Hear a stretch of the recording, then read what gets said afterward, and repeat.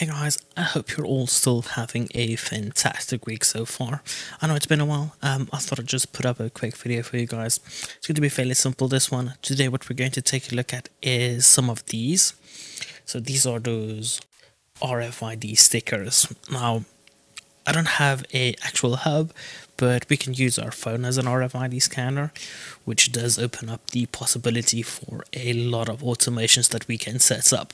So today what I'll do is I'll just quickly show you guys how to set up and configure some RFID tags, and then give you some ideas of how we can integrate this into Home Assistant. But with that said, let's go in and take a look. There we go guys, so back in my Home Assistant installation, as you can see, everything looks fairly similar as the last time I left off. Not a lot has changed. What I'm going to do in this video is I'll show you where to find the option for tags. So when we're in Home Assistant itself, so on my computer, if we go to the configuration down below, you'll see that there is an option that was added that's called tags right here. If we click on it, this is going to show you a list of all the tags you currently have. Now, RFID tags comes in a lot of different shapes and forms. So you get your normal keychain RFIDs, you get your cards that you can just tap, and then you also get these stickers. So we get these. These are the RFID stickers, so they're very flexible. As you can see right here, there's nothing to them, so they just stick to everything. What we'll do with these is we'll stick it on a specific surface, and then instead of having an actual reader or an NFC reader, we can use our phone as the NFC reader. Now, what will make this very exciting or very cool to use is, say for example, you have your wireless charger next to your bed. So each time you go to bed at night, you'll always have your phone, you always put your phone on charge.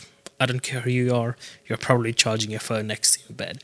So when you go to bed at night, you take your phone, you put it on charge, you probably have a wireless charger. If not, you can still stick the sticker just on a normal surface, just as long as you place your phone in the range of the RFID reader.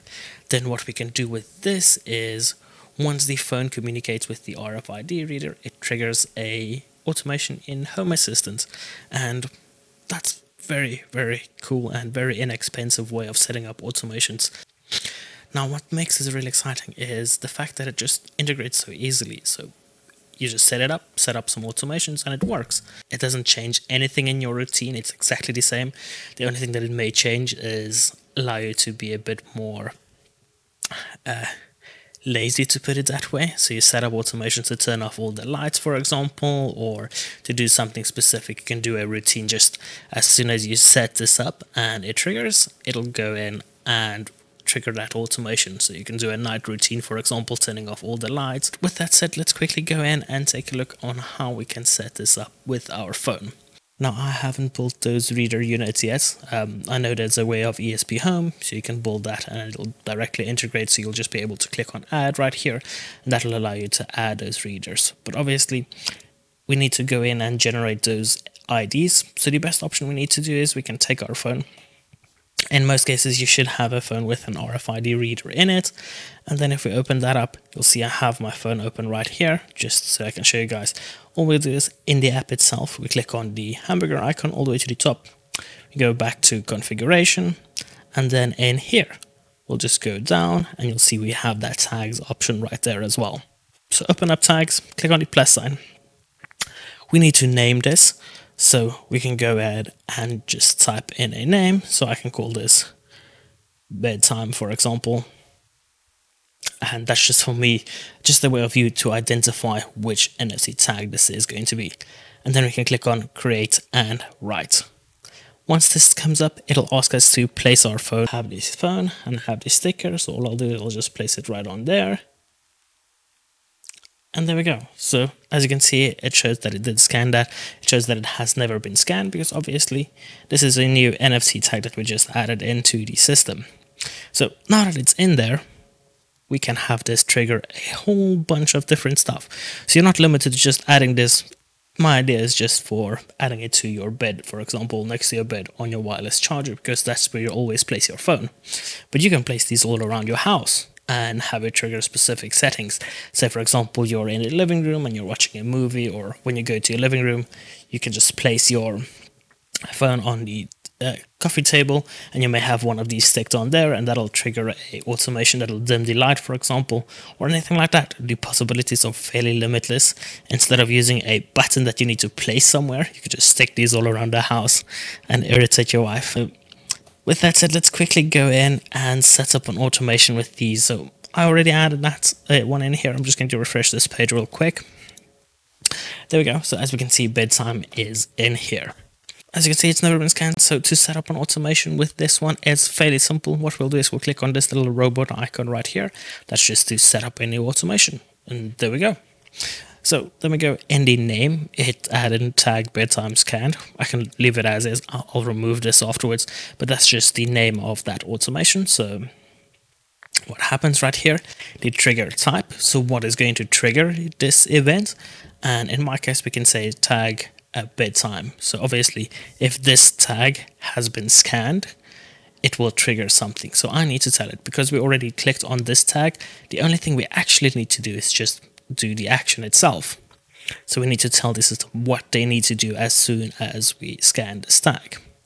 Now, if you really want to, you can place this like right on a door or on the inside, outside of a door, and every time you get home, you can just scan the NFC and it'll open up the door.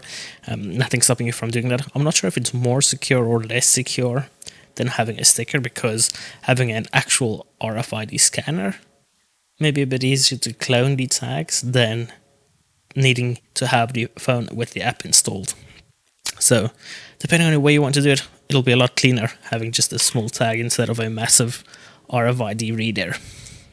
But in this case, what I want to do is, just as an example, I'll say if this tag has been scanned, all I want to do is I want to call a service. So let's do call service, and then we can say, let's just do a light. So let's just turn off the living room light, turn off, and then we go entity ID. I'm just going to use this one right here. I'm not sure if you'll be able to see. You'll probably see the blue go away, and then we go. That should be it. So this is just a basic example.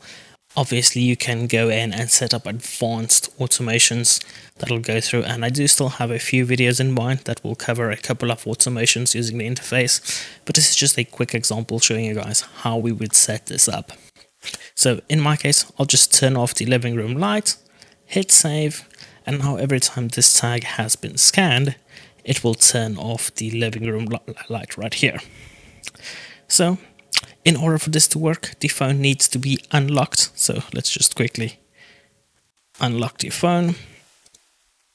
So that is one thing that you do need to keep in mind, is that the phone will need to be unlocked for this to work.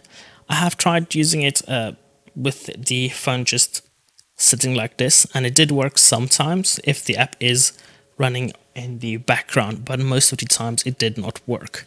So usually what I would recommend is just unlock the phone and then scan that tag.